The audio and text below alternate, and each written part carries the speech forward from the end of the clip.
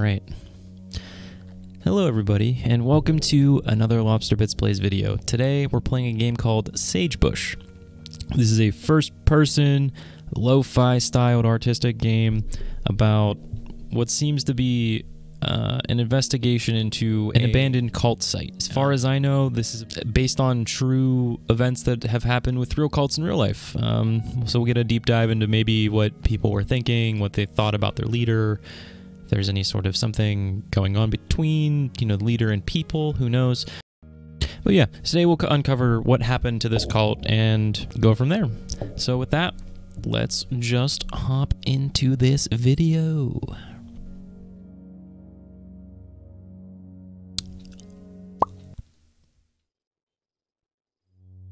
Hello? I met Anne first, waiting for the bus. Normally, I avoid talking to just about anybody, but she struck up the conversation. She was so pleasant, so confident. She smiled at me as if she had known me as a kid, and we were just catching up after all these years. She told me she could tell I had a hole in my life. She knew what that was like, she said. She had also had a hole, but it was gone now. I asked her what she was selling, and she laughed and said nothing, nothing at all, that what she had to offer was free for anyone who wanted it bad enough. I asked her what had helped her. She just said, James. Maybe James is the call leader. I'm not sure. We'll figure it out, though. We'll have to wait and see. Wait and see. Redact Games presents.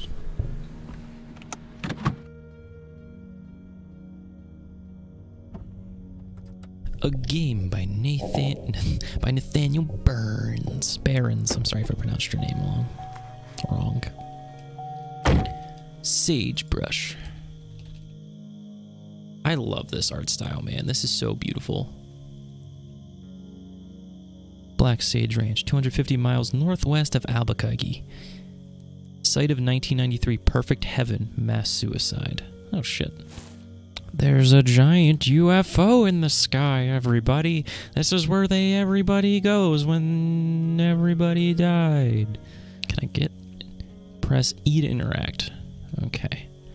Examine our car. This is really sensitive, jeez. Not gonna lie, you're surprised it actually made it all the way up here. You brought some gear in the trunk. Well, that's good to know. Just gonna check out the front. Okay. We'll go to the trunk. Shift to sprint. Nice.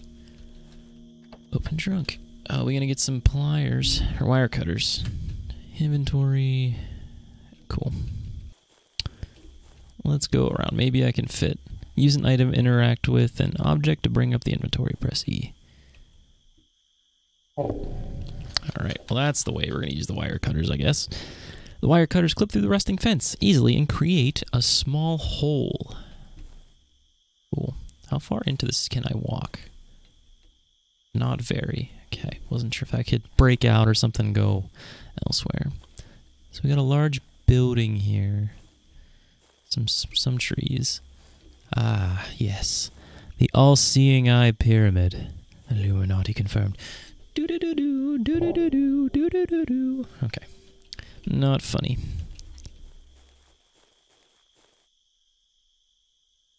I can't tell what that says from here. Something about faith, I think. We'll come back. Diesel generator. There's a keyhole next to the ignition button. You wonder if there's any gas remaining. Alright, so we gotta find some gas to turn on the generator. Won't lie. At quick glance, I thought that was a basketball hoop. Gotta have fun somehow. Out here in the desert, in the cult, away from everybody. Now, I'm curious that I'm walking around here. I understand that that's a backdrop, but I wonder if that farm in the distance is actually rendered in. I don't think I'm going to be able to get there. That's okay. Don't stare at the sun for too long, you'll go blind. That's pretty dark. Read pamphlet. It's too dark to read anything. Fair enough. It can be a little confusing getting around our little home. Don't worry, Sister Anne has printed some maps to help you get acclimated. But map, press M. Okay, so we're at the community hall. So we might actually be able to get out to the Yeah, we can get out there, just not at the moment. On, we can zoom. That's cool. Okay, so right now we're at Community Hall. Andrew's trailer, Peyton. So that's where people, I'm guessing, lived. There's a school to teach you about all of the wrong culty things that you should ignore. I hope there's not somebody in here with me. Somebody closed the doors. Can we just leave these open? That'd make me feel a lot more comfortable. Use the light switch. I need the generator. Gotta find a gas. Moldy dishes litter the table, stained and dusty. There's no food, though. Wild animals likely finished the scraps. Fair enough. I mean, animals gotta eat. Same thing here. Perfect heaven awaits those of faith. Damn. What exactly means those of faith? What describes those of faith? A nice instrument once. Now the strings are rusted and lacquered faded. Unfortunate. I'm sure that was me just making a footstep, but I feel like there's somebody gonna jump out at me. I need some goddamn light in this place. I can't see anything. Cardboard boxes labeled utensils, decorations, grains, etc. Okay. Cereal boxes. Tons of cereal boxes. None of the sugary stuff, though. That's how you know it's the good stuff. Whole wheat. Wheaties. Good stuff. Cheerios. Good stuff. Slack's cardboard box is storing everything from jars of yeast and jars of jam to paper plates and replacement light bulbs. Nothing, though. Nothing. Can I crouch behind anything? No, this place seems to be... Yep, still too dark. Hoping I find a key here. To something. You open the door and immediately slam it shut after the overwhelming stench of rotting meat hits your nostrils. I can only imagine what was in that place. Or in that fridge. You fiddle with the knobs. There's no hiss of gas. No clicking ignition. This range is long dead. Fuse box. Generator key. Nice. That's what we want to see. Performance schedule. Josiah plays original hymns. Tuesday's gospel reading. Wednesday, Juliet violin recital. Another gospel reading. Note, the power has been pretty finicky lately. You might have to restart the generator to get the lights back on. The key is in the box and the generator's out on the side. So, maybe we just needed the key and no gas. You turn the key and press the button. The generator hums to life. Awesome, so we can get some lights on.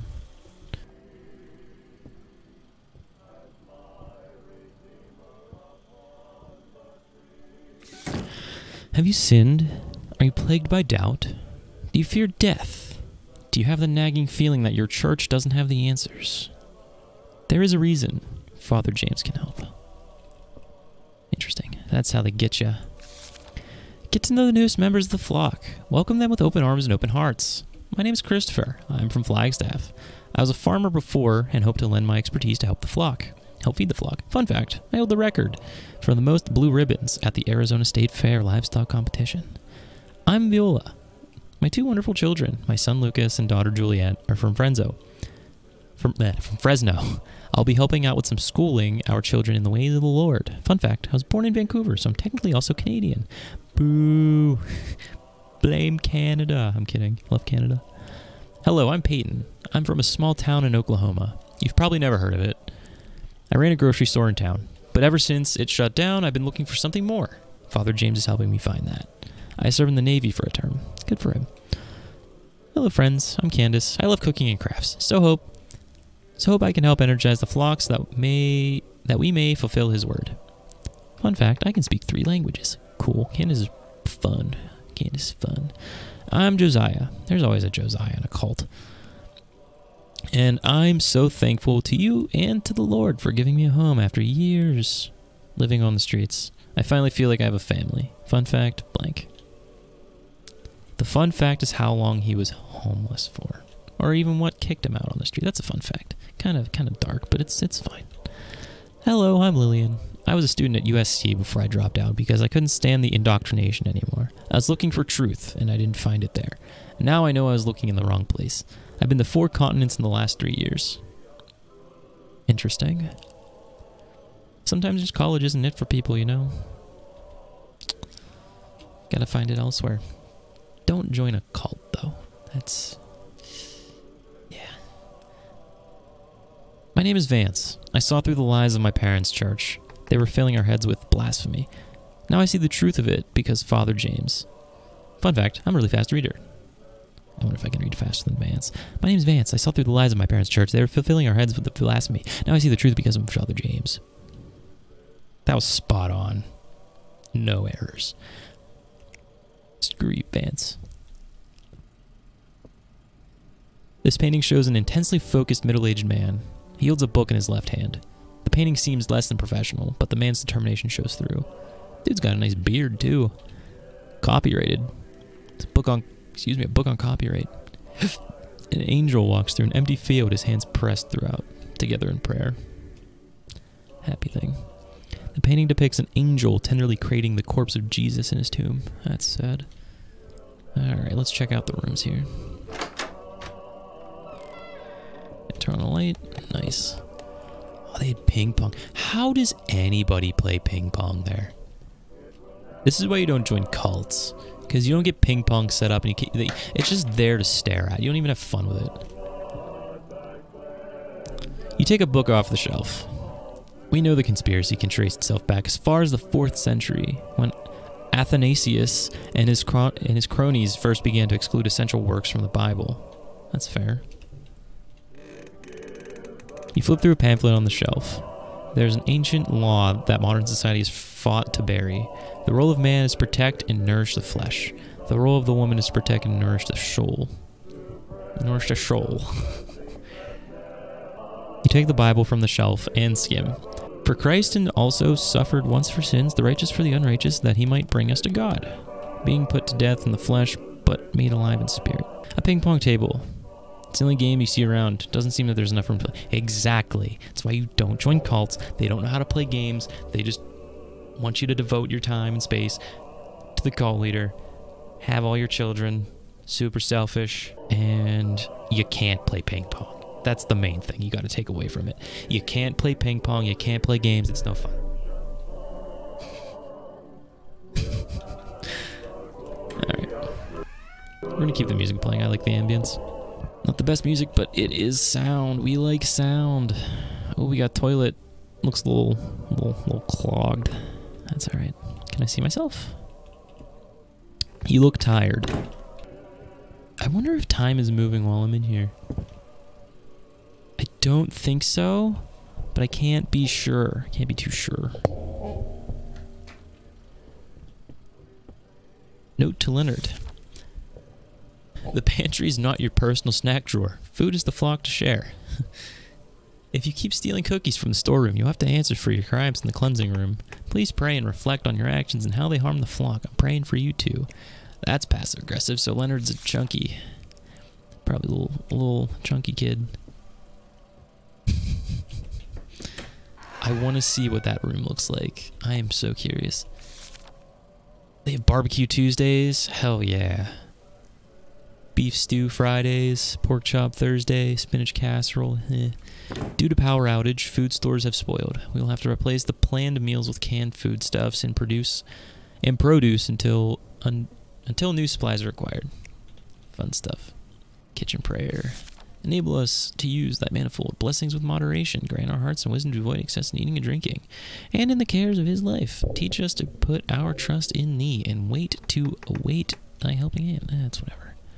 Nothing exciting there. Just don't be a glutton, is basically what that's saying. Leonard hasn't heeded warnings about taking more than his share of food. He keeps swiping snacks from the storage room. Until we can straighten him out, I've decided to move his favorite foods into the farm shed and hide the key on the side of the bookshelf next to the ping pong table. So I go next to the ping pong table and get the key. Cool. And we'll knock down the cupboards. He will never move them. He can't. He's too weak. Leonard is too weak. So I'm gonna go get that key real quick. Now, which side of the bookshelf is the real question? There it is. Pick up gate key. And farm shed key. Cool. Both conveniently in the same place. Ouch. Door just slammed in my face. Piece of garbage. Cool. The rusting locks fight back, but eventually relents and the gate unlocks. Fun story about me. I played soccer for a number of years, and we used to put nets away. Well, our lock... Oh, this is beautiful. See, this is nice. The scenery-wise, this is nice. But the culty aspects of it, that's less than ideal in my opinion. But hey, to each their own, right? You live and let live. Anyway, was putting the net away, and we had a rusty old lock on it. And I was struggling to close it.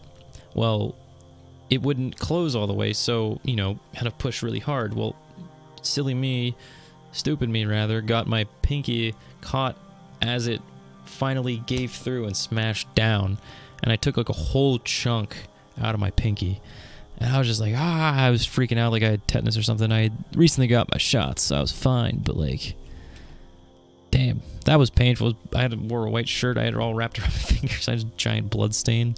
I got home, I like sprinted home that day too. Good times, good times. Oh, so they just like lived in trailers here, huh? Cozy living. Can I go inside? I can. Just a cute little bed. You know, it's just simple.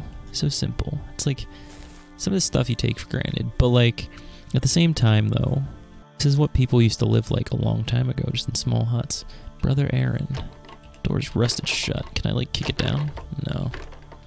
Can I see inside? Brother Aaron's. No, I cannot. I'm guessing this is where they showered.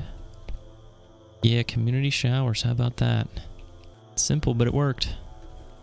Probably cold water, didn't get hot water. Outside toilet. Imagine getting walked on while you're just like taking a It's no fun. And another generator. Cool. And this is the schoolhouse. Lucas, John, and Juliet's jackets. You rustle through the pockets and find nothing. That's unfortunate. Got books on their desks, probably Bibles, presumably, of some kind. Okay, desks are all falling over. In the way. And we just gotta read John's assignment. It's too dark. Okay, and where's the light switch? Awesome, I can see that. Oh my god, that's so much better. Okay. Read note to Juliet. Juliet, honey, why are you so stubborn? Why do you reject the flock's love? You don't pay attention in class. You don't try hard in your assignments, and you lie about doing your readings. I'm worried about you.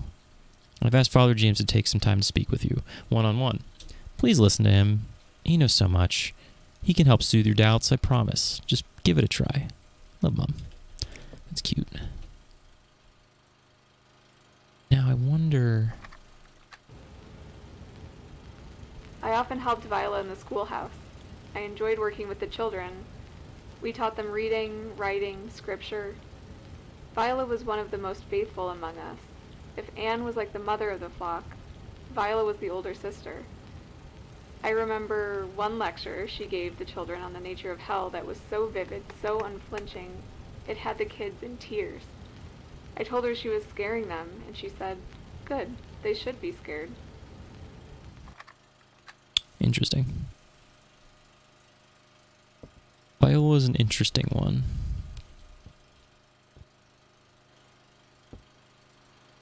Her faith to the cult really helped cement, I'm sure, values into the other kids. That's all they experienced, especially if they're either born here or, you know, if they were, you know, not just born here, but, you know, this is most of their life. If they got in here young, you know, they're not going to want to upset those around them. They want to do good. If they're stuck in this cult, they have no outside influence except if they question things and don't tell anybody. Anyway, a big role model for me is the Father James. He's a prophet of Jesus and a great person. He's going to save all our souls and let's go to heaven. Father James is funny and smart too. He makes jokes during his talks that make everyone laugh. He'll show you can be a very good person even if you're a little bit weird looking. It's what is on the inside that matters. For teaching me that and for saving my soul, Father James is my role model. I love him and Jesus. Wonderful work, Lucas. Father will be proud. Oh, that's cute. Anne is my biggest role model. She's just perfect. She's a perfect wife and mother to all of us. Just like Mary, she does everything as she's to help Father James. She thinks about everyone else before she thinks about herself. I hope to be just like her if I grow up before the days of reckoning. Good work, Ellie. I'd be proud of you to hear this. You'll have many chances to be just like her in paradise, so don't worry. Damn, that's just so... It just baffles me that people can get so caught up in this stuff. It is insane. And it's not even their fault. It's not. Because at first, people typically question it. Typically. But there's always just something that reels them in. And it's unfortunate. My role model is Jesus because he's perfect and he loves everyone. I want to be more like Jesus. See me after class. The lack of trying again. That's funny. Leonard and Peyton are my role models. They know how to fight and how to protect a flock from Satan and secular bad guys. Good work, John. Hope it never comes to violence. That's another thing, though. Like, over in Waco, things got super violent. It's crazy. They didn't want violence, but it got violent. Because that's how the government be sometimes, and... You can make out faded writing from the last lesson. The first revelation, the day Father James received the truth. Back to what I just said, though. It's very deep stuff. Should look into Waco yourselves, I think. There's some interesting lore bits about what was going on there. You take a book off the shelf, the illustrated book of Bible stories. Some of the pages are torn out. There are multiple copies of the book of serial flipping. Flipping through, you see major inconsistencies in the different versions. There's a young Earth creationist textbook called The True History of the Earth. It's interesting that they tore pages out. Didn't agree with what they were saying, I'm sure. What the cult was teaching. Okay, so I didn't get anything out of that, really. Other than check out more of the cabins. Okay, so where am I? I'm going towards the rectory. If I go this way. There's something so beautiful about this. And if done right, it can also be super terrifying. And I wonder how easy it is to make games like this, because there's a lot of them that I've been playing lately that are just like this. There's 7 golden stars on the lock, and a space for what appears to be an 8th. So I need a circle thing. Can't get in. I'm guessing that's a bunch of bugs. Interesting. Is that blood? Oh boy. That should be fun. Okay, so I need to go to the farm shed, which is, I'm guessing, over here. Alright, why is... That's a farm shed, right? Where am I? Cleansing room... Oh, that's to the mines. We don't want to go to the mines. So the farm shed is more over to the right, south... Well... southwest of the cleansing room, if we're following the map. And that would also explain that being a minecart. What do we got here? What do we got over here? Couple of boxes? Yeah, we got a couple boxes. A certified B and a bona fide box. Yeah. Okay. Good stuff. Alright. Spoopy. Cabinet, examine jacket. A ragged old jacket. You ruffle through the pockets, coughing at the dust. And you find a key. Okay, now what kind of key do we find? Looks like these might have been jars of jam and pickled vegetables at one point. Now they're just disgusting. Blah. Did I get the key? Okay. Andrew's trailer. Okay, so we can go to Andrew's trailer now. Andrew's journal. Too dark. Tape deck. The first time I met Father James, I was immediately filled with a sense of peace. It's hard to explain. I guess he just seemed so sure. He asked if I was a believer. I said I'd been raised Catholic, but it never clicked. There's a reason for that, he said. They've been lying to you, all of them. And I knew he was right.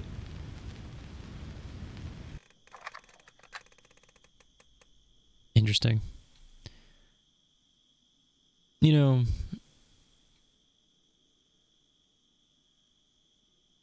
the fun thing about growing up and getting older is, you know, trying to find some form of, for some form of higher up power. And then we all get curious about that because some people were, you know, raised as Catholic, some people were raised Protestant, some people were raised Jewish, some people were raised Muslim, blah, blah, blah, blah, blah. All of which are fine. But some people, you know, just start questioning everything. And sometimes just the teachings don't make sense to us. Sometimes they don't seem right. Sometimes they don't seem, like I said, they just don't seem right. And they don't click like that. But it fascinates me about the cult mind, about, you know, searching for a greater answer is something that often blinds us from something else. Like the cult here, for example, you know, blinds us from just believing or wanting to be right about there being a higher power, that you just blindly follow the first guy who just, you know, says everything you've taught is wrong and it's actually this way. You know, it's the rebellious idea about it is probably compelling to some, but I don't know. All of this kind of stuff is fascinating, as dangerous and unsafe and unhealthy as it can be. What am I though? I'm just a lonely little. I'm a lowly little lobster. Lobster Bits plays. You know, that's fine. A gas can empty. Watering can also empty. Bags of seed and weed killer. Full of garden and farm implements. Still caked.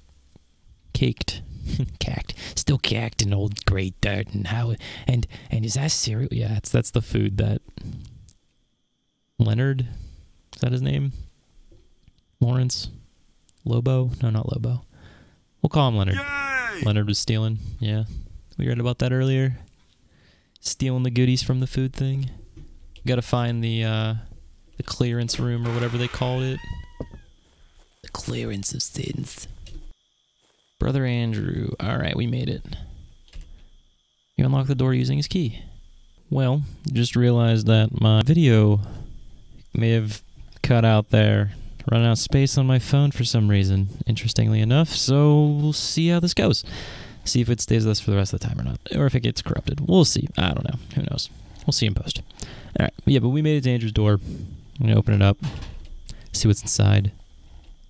Alright, we got some dirty table, window, everything seems pretty normal. There's a letter here. Too dark in here, though. I'll have to get a lantern. Viola's trailer. Why did he have a key to Viola's trailer? Interesting. Alright, well, we're going to listen to his tape. Maybe read his journal. Okay. Got a lamp. Awesome. Sweet. Okay, now we can probably read this. Still too dark. Awesome. Still too dark. At least read the journal.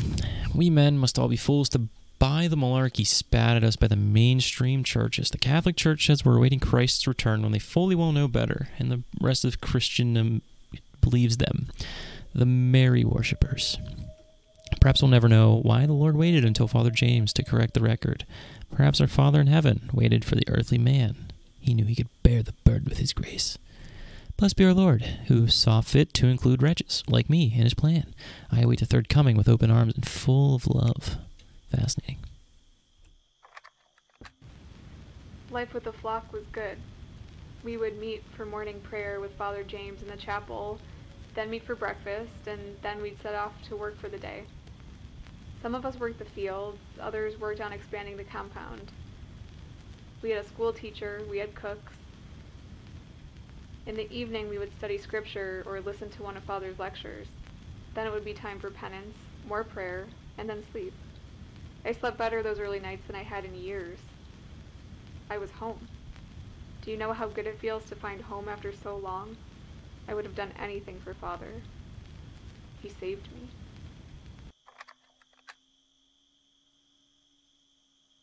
Damn.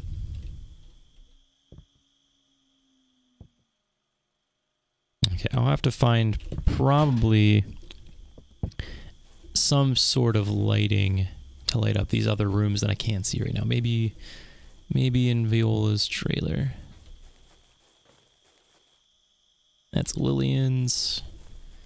Where's Viola's? Map. Leonard. Yeah, it was Leonard. Okay. Okay, Viola's is one more back. Should be anyway. Should be. Yep, found Viola's door. Sweet. Viola, unlock the tree. The trailer. It's probably too dark to read these two. Too dark. Teddy bear. Creepy teddy bear. It looks like Freddy Fazbear. From here, you get a little top hat, robot legs. Okay. Too dark, too dark. Listen to the tape, though. We were chosen, all of us, by the Lord. Yeah, it's Freddy Fazbear. Do you know how good that feels? To be chosen? I hope you do. It's a feeling we all need in our lives. And on top of that, Father James took a special interest in me. He said he felt spiritually invigorated by my presence. He was horny. And often called me to the rectory to spend time with him. I'm not dumb, I knew, but I didn't care. I was so honored to be his chosen. He just wanted to f you. That's all he cared about. That's another thing about cult leaders. They like to find the woman they find most attractive, make them believe that they're the chosen woman, and get to town. But also sometimes, from the woman perspective, you know, they're with the powerful alpha, and yeah, it's not always the case, of course, but it's an angle to look at things from. Gotta love the evolutionary perspective, the biological perspective, blah-de blah-de blah. Why people act the way they act. Fun stuff. Maybe from a Freudian perspective, maybe Father James looked like her dad. Oh. Okay, now what leads do I have? The generators, Andrew. I need a source of light. I don't know. I have to find it.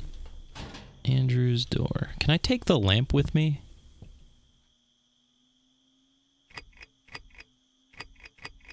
Unfortunately, I can't.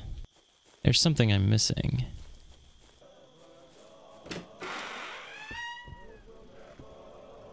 Okay.